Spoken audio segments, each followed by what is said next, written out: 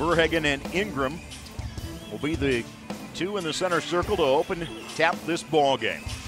Tapped into the backcourt for UNC by Verhagen, and it's Wilson Johnson. He'll attack off the dribble and send it back out onto the perimeter. Wilson three, good. Ingram facing up against Morgan, now backs his way into the paint, hits the runner. To Morgan. Morgan off the paint, moves inside off the dribble, lays it off the window and in.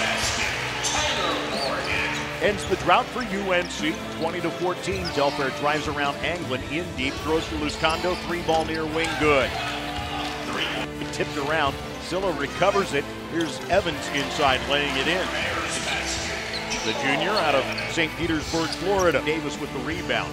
Bears trying to get something in transition. Davis all the way in with a left hand, lays it in.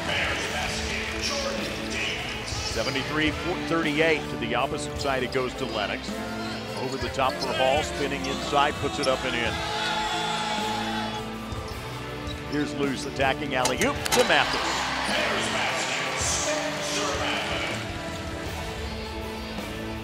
UNC falls at home by 33 points to Idaho State. The final tonight in favor of the Bengals, 90-57.